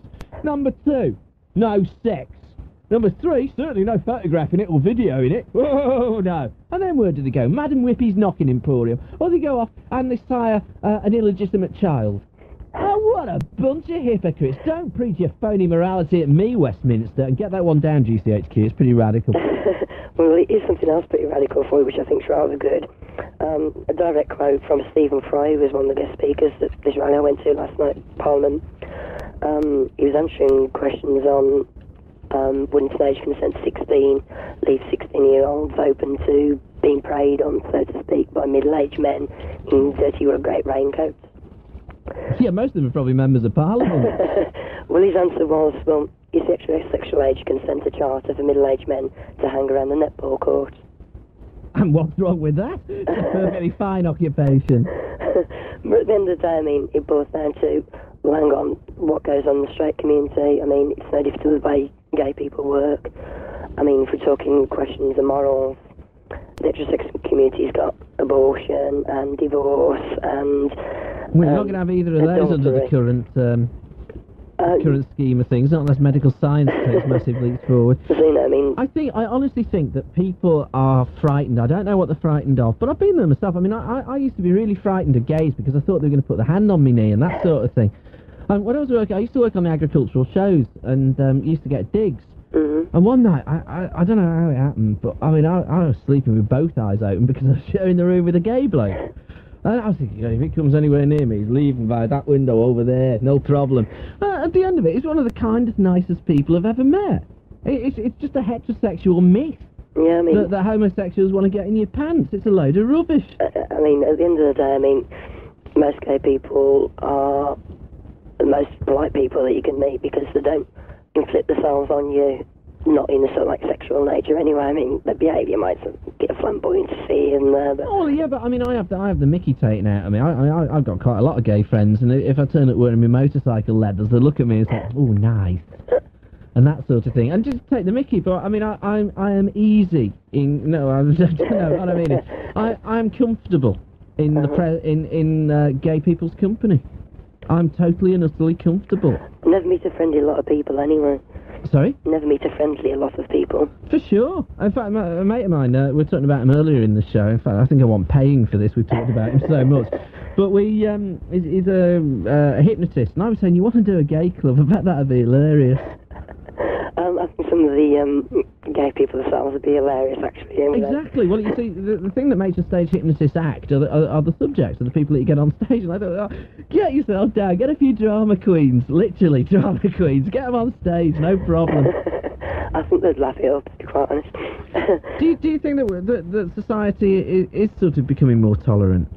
I do, and at the same time, I think that society ought to mind its own business and let people live their lives instead of persecuting them and being hypocritical, telling them what they can and can't do, especially when they preach about things they know nothing about.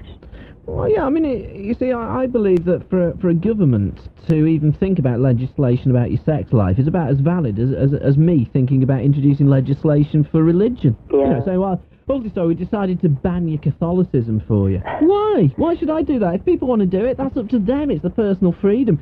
I am sick and flipping tired of other people attempting to tell me and everyone else what to do and how to think. It really drives me balmy. I hate it.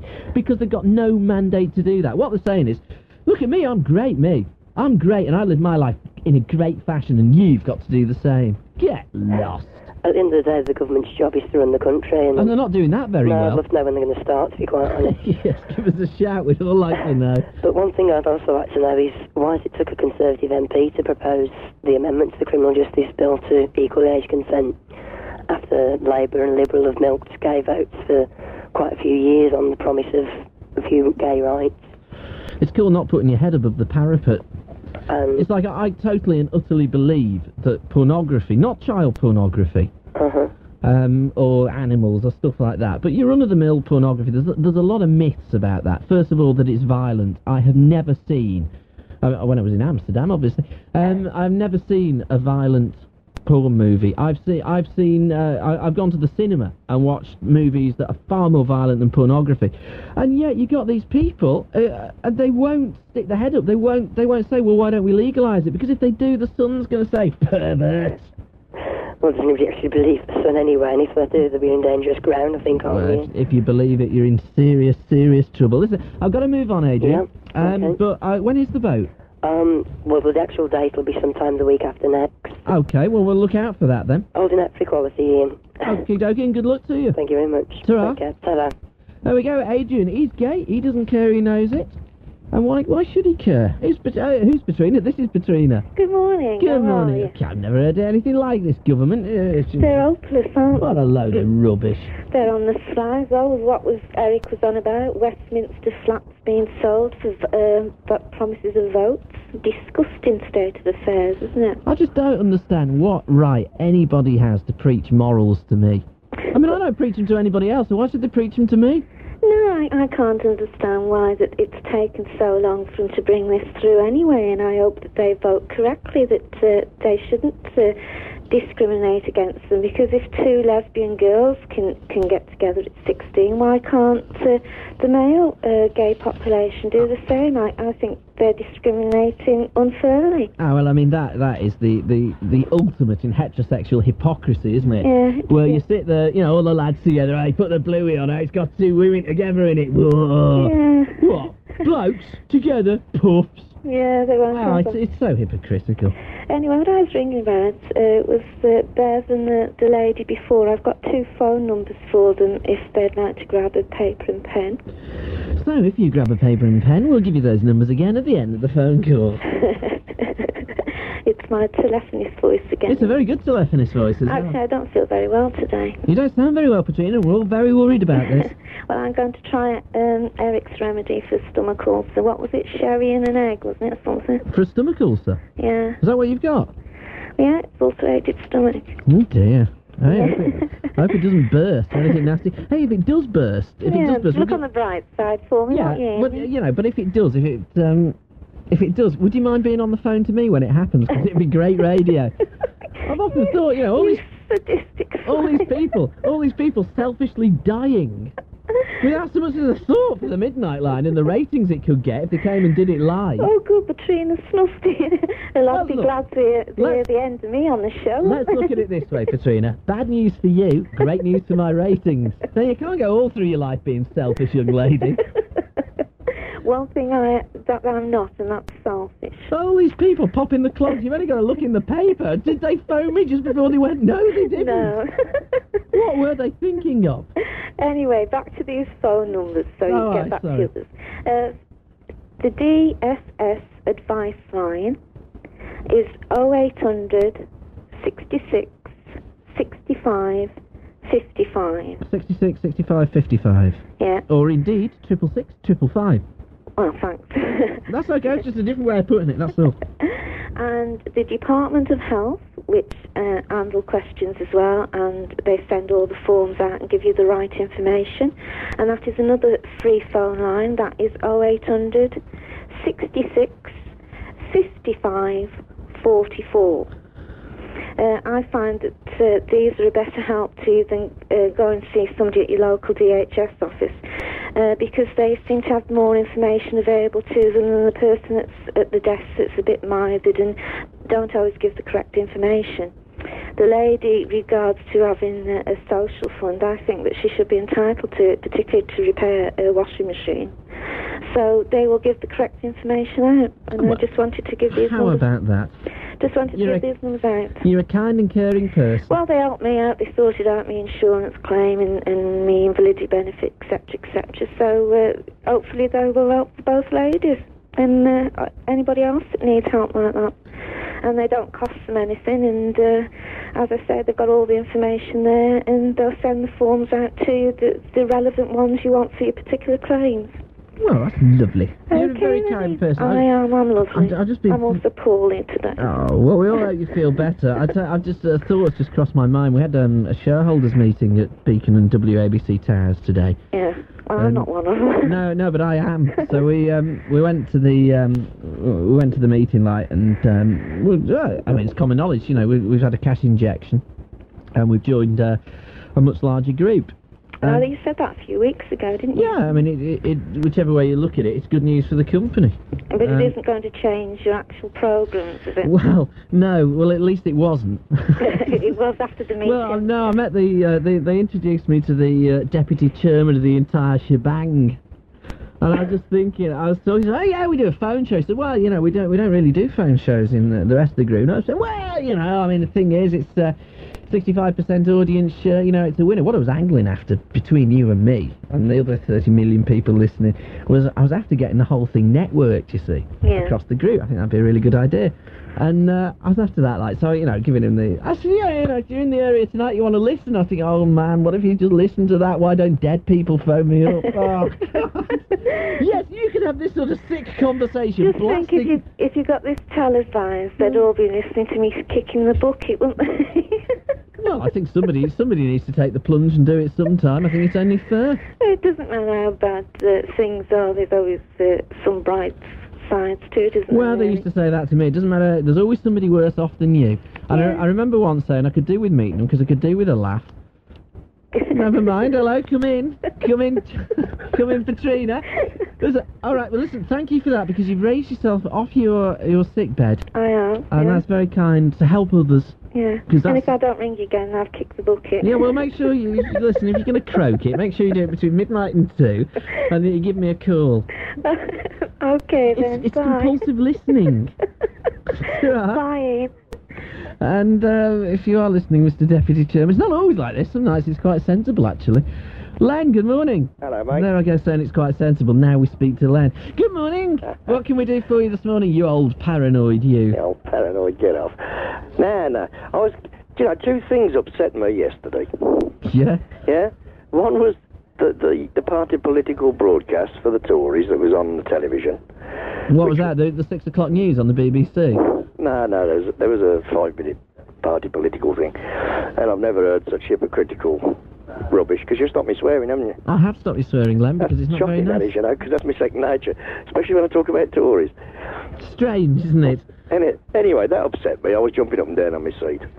And then, sort of, after I came on the radio and I spoke to you, you had this guy, what's his name, Wingnut?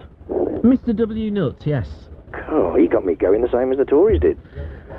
I think he totally has got no conception of what's going on in the real world.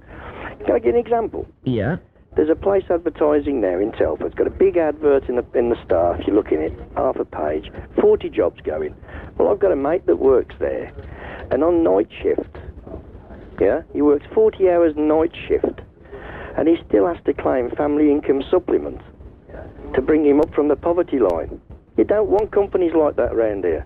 Let them go back to Japan, or blooming Italy, or whatever else they want to flaming go to.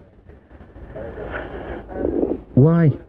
Why? Yeah. Well, we can shut our borders and we make our own darn cars. This is what I said last night. Back in the real world. No, that is the real world. It's only politicians and people that are gaining out of it. So you reckon that Wingnut doesn't live in the real world? No. Okay, well, I'll tell you what, if you just hang on there just a second. Now, I might cut both of you off, in which case we'll go to a record. That's that one I want, isn't it? There we go. But he's here now. Hello. Hello. Hello, Len. Hello. I don't live in the real world. Well, you don't. If you're saying that people should start work for low wages, what's happening now is that men, you know, men, you and me, are being pushed out of the workplace. And somebody said, I think somebody said last night, that kids can go and earn 120 quid at 16 years of age. Well, they can't. That was me. You can't keep a family at 120 quid a week. Well, I do it. I'm not much more than that. I'm married. I've got 4 kids, a car, a wife. £120 a week? I take home £165 a week. And I have to support a family on that.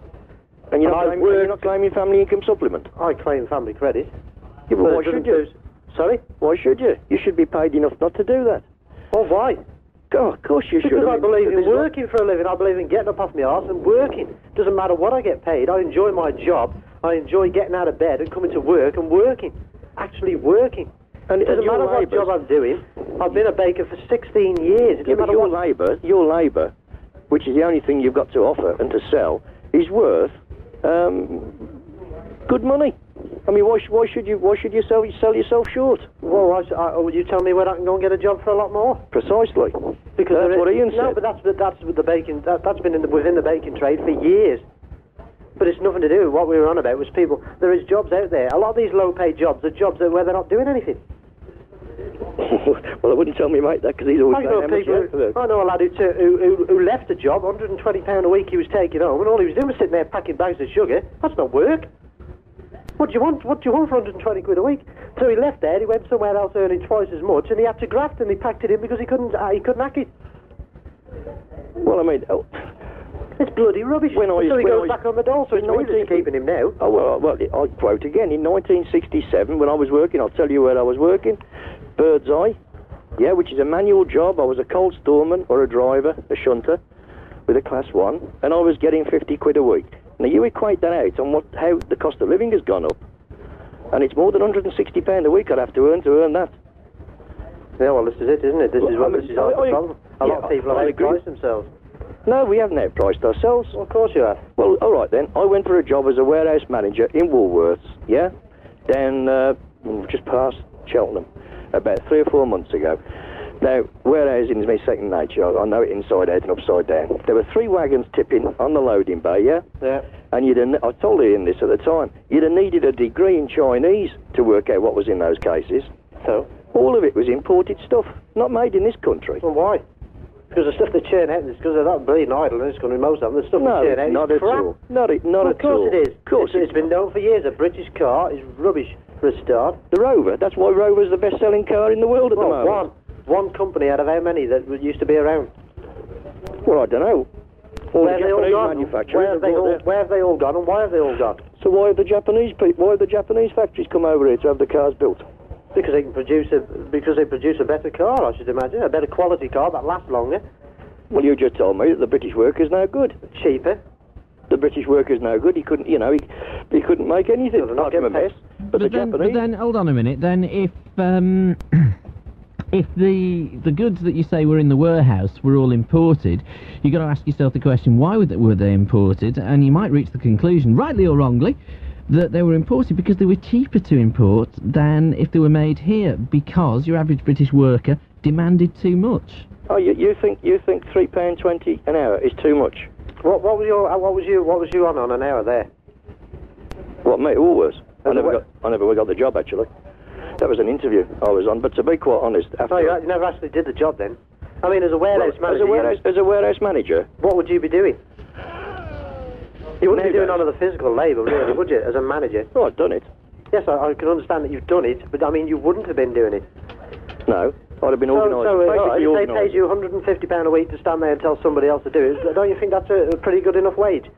For actually not doing anything. To be quite honest, I wouldn't. If it was £150 a week, I wouldn't have got out of bed for it. Oh, well, there you go. That's what's wrong with the British working people, really, isn't it? That's the trouble. A lot of them, I wouldn't bother getting out of bed for that. Well, they get £30 a week on the dole. They subsidise it by working on the side, and so they don't want to get out of bed and go and get a job. They're too bloody bone idle most. I know I've had it. I've actually experienced it. I was a manager for 9 years. I was sick to death. That's part of the reason why I packed my last job in. So everybody should be quite happy to work for a pittance wage. Yeah. It depends what job they're doing. If you're going down a coal mine and grafting like an idiot for 40 hours a week, then you should be on good money. But if they're sitting in a little factory putting 2 screws together, which, all right, it's a mundane job, I wouldn't do it. But I would if I had to. If I lost this job and I had to go somewhere else, I'd do it because I want to work. I've always worked. I don't think, actually, Wingnuts, I don't think we're in a position to talk about it because we don't know. Even me, and I had quite a good job with a national freight company, but even we were not allowed to know profits. Yeah, we didn't know boardroom decisions. We were told that's your budget. That's the way you get the job done. It isn't your job. You go out and do it. Yeah, but at a certain level, that's all we were allowed to learn. We couldn't grasp anything more than that. Nobody told us how many, what the rates for storage, what the rates for handling were. I mean, you can work out how much you sell cakes for. I know roughly what the rate. I've been in the job too. I've only ever worked at small family places. I wouldn't work in a big place. Yeah, but you can work out if you put out 10,000 cakes tonight and they're going to fetch, I don't know, 40 pence. You can soon work out what they're bringing back, can't you? Oh yes, obviously. Knock your distribution costs off and everybody else's wages. You can soon work it out. But when you're in a multinational, it's a bit more difficult when you're putting sort of 500,000 cases or 1 million cases out a week. Everybody's got overhead. Well, yeah. But at the end of the day, if you're a labourer... I've seen... In fact, I know 2 factories now. One's a brand new factory that supplies seats, and another factory that I know well is Leyland. And I can honestly say at British Leyland, they're probably on 30% more than they're on in the other factory. But they can afford to put out a decent car.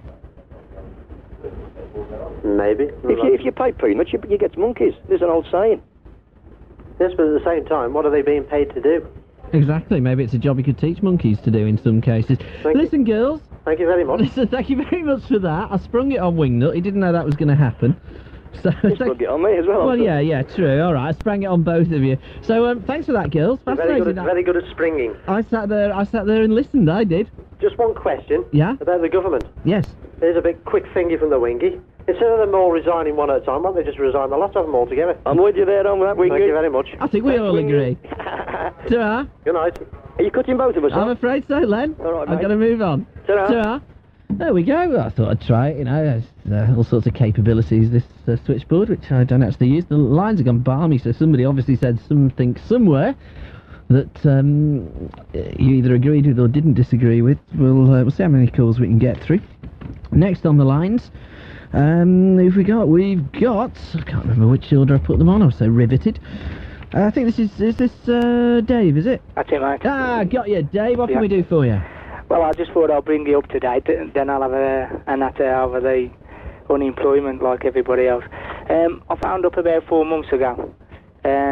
House subsidence. That's it. Because you were saying earlier on your estate agent. Now, if I remember rightly, you bought a house and it was surveyed and they didn't tell you about the subsidence. I bought a house 9 years ago. Had a surveyor come in.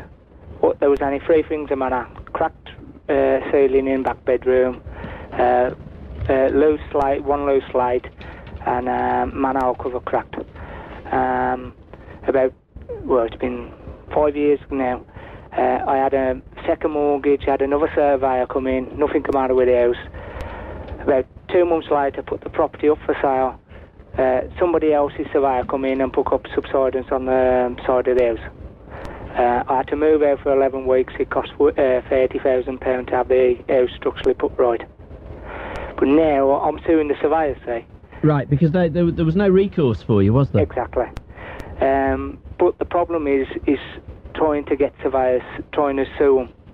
It's practically impossible. What I said to you before, unless you had an independent surveyor, see how it works is you pay the bills to have a surveyor, but they work on behalf of the building societies, not you. So you're paying for the building society? Exactly. That's very nice of you. Yeah, but they changed the law, but it's very hard to get them. But it's been now 5 years, or nearly 6 years, trying to get the surveyors. But up to date it is. I had a telephone call off my solicitor, because it's gone on and gone on. Now I'm in court the 8th of February. But before that, me and my wife have got to go and see a shrink to see if it's caused any psychological damage. It's okay, I can pronounce it because I've got a degree in it. So, you know, we've got to go next week and see a shrink. So the ongoing battle is still ongoing? Yes. Okay. Listen, I've got to move on, but when you go to court, will you let us know what happens? Yep. I'd also be quite interested to find out whether or not the shrink, and I think that's probably the correct terminology.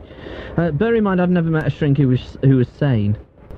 I've never met a psychologist or a psychiatrist who was in any way sane. Bear that in mind when you go and see him. But let us know what he says as well. Yep. All right, mate? Yep. Yep. And the other thing is, I'm unemployed like everybody else, and I think we're not talking around his head.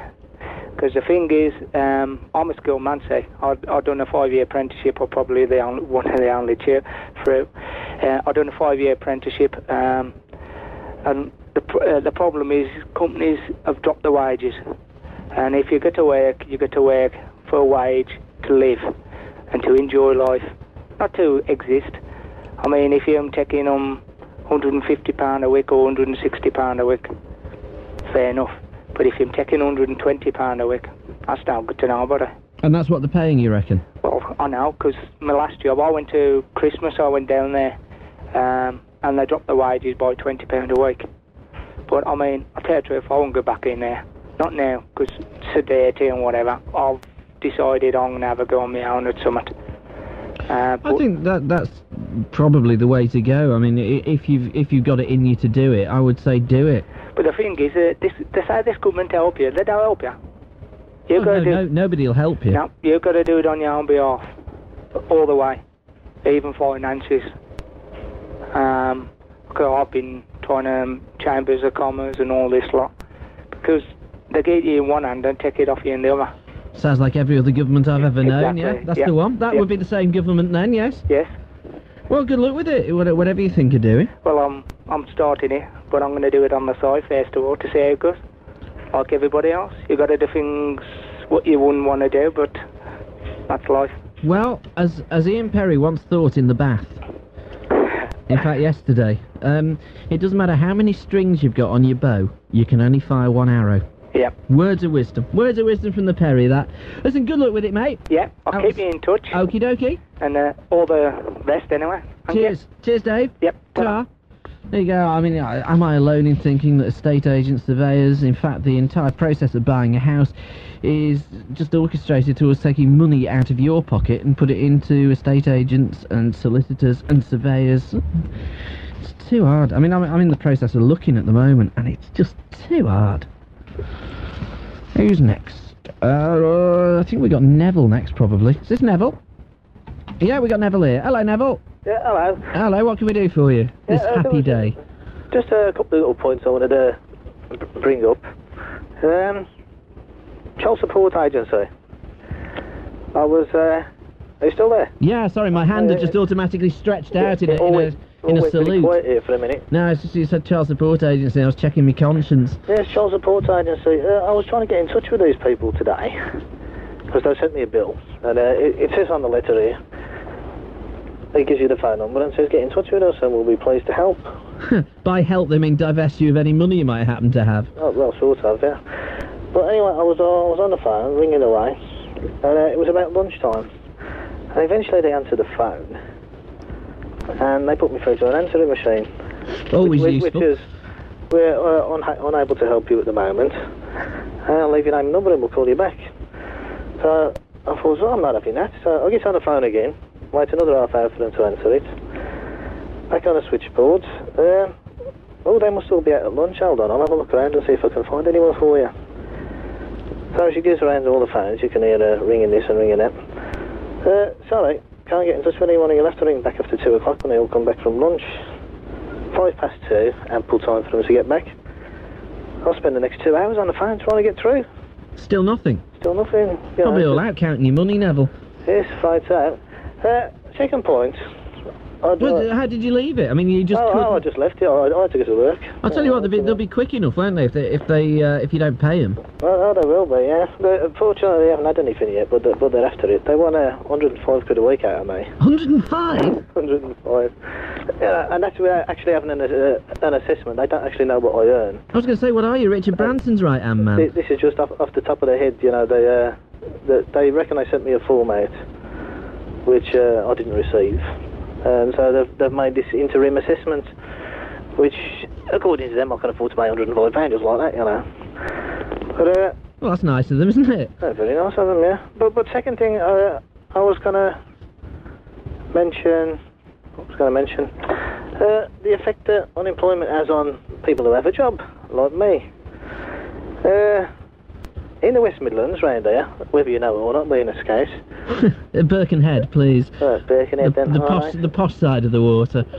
We used to have the best bus service in the whole country. And they'd have you believe that we still have. That's our little silver and blue things that you see floating about. Which... oh, those are buses, are they? That's the ones, yeah. Unfortunately, or fortunately to have a job, I suppose, but unfortunately I happen to work for these people. And since privatisation, which is the government ideas to privatise this and that and the other, it's all been trim this, trim that, trim the other. So we've lost. We started off with about 6,000 staff, and we trimmed down now to about 4,000. And there's only the drivers left to pay about with. And as soon as they develop a computer that can drive a bus... Well, I'll be on my bike, yeah. But they wouldn't have the same sort of degree in sarcasm, would they, Neville? That's right, yeah. But Did you get the twirlies? I get the twirlies. I thought somebody told me what a twirly was a couple of weeks ago. I thought it was hilarious. Oh, well. If anybody doesn't know, it's an old age pensioner gets on a bus with a restricted... with a restricted bus pass and there's have a twirly. That's so funny. But anyway, as I was saying before, I was so rudely interrupted. Sorry, I'll shut up. Yeah, we've trimmed our engineering staff to save money, and we've trimmed our traffic staff. This is why you won't see an inspector anymore anyway, old Baker, you know. I hate you, Butler. That's the bloke, yeah, he's gone, yes, he's been replaced by a little computer.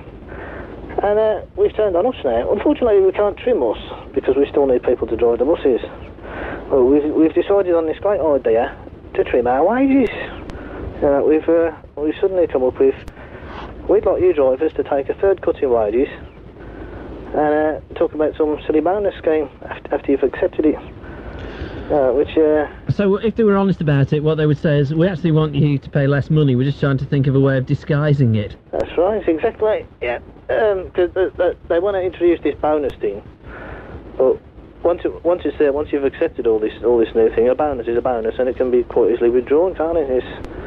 Oh, for sure. You know, it's not a written down on paper thing, it's just out of the goodness of their hearts, they'll give us a bonus. Do you not have a strong union? We did have a strong union, but... Yeah, then Thatcher smashed it, old Mrs T, you know, sorted them out. And unfortunately, the union blokes all tend to be like 50s, early 60s, pushing retirement. And keeping their heads down, keeping their heads down, thinking, well, they've been paying everybody else off, so... you know, maybe we're next, we'll get a quick backhander and we'll be out the back door. And we're not hearing anything off our union at all. Well, that's what you're paying for, isn't it? That's what we're paying for, yeah. And first thing we had a meeting yesterday about this new proposal that's come on. And our union are kindly negotiating it for us. How very kind. Yeah. So they haven't said, stick it. They said, we'll negotiate it. We'll negotiate it, but, well, according to them, they've got to negotiate it. It's been put forward to them, so they've got to negotiate it. No, they don't. They could resist it. Well, this is what we thought. If you'd like a freelance union negotiator, I'm very reasonable. No, I'll send for you then. I'll have a word with them, you know.